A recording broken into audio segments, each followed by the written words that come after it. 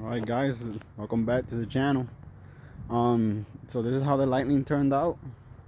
She has over 10 hours of buffing time. She has been repainted, so there is a lot of high and low spots that I cannot control that, but I did flatten down as much as I could the orange peel. So I believe that the customer, I know that the customer is going to be extra happy with it. So we use the Rupes coarse, Rupes fine, and then we topped it off with a bead maker. And that's it, man. You know, turned out pretty good for the price given. Turned out really well. I'm happy.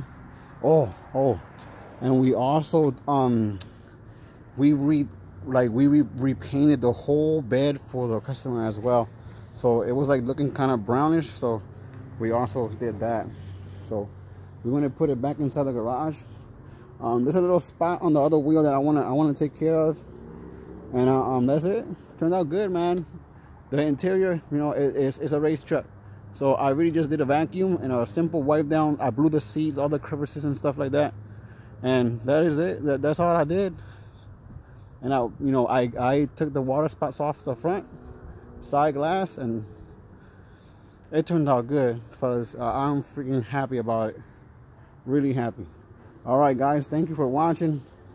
Please, if you like this video, like it. You know, support the channel. You know, I only do videos of showing things. You know, showing little. You know what I have done during the day. You know, stuff that are gonna come in, stuff like that. If you enjoy little videos like that, you know what I'm saying, time lapses. You know, to each their own. Every detailer has their own little font, their own little style. When I get more comfortable, I'll show you guys how I do things. But for right now, you know, super camera shy, but it doesn't matter. Sooner or later, you guys will see the whole thing, how I do the whole process and stuff like that. All right, so this is it. Thank you guys. I appreciate everything that you guys are, you know, if you guys are watching. I'm getting cheesy, man. I'm out. I'm done. I'm not that much of a talker anyway.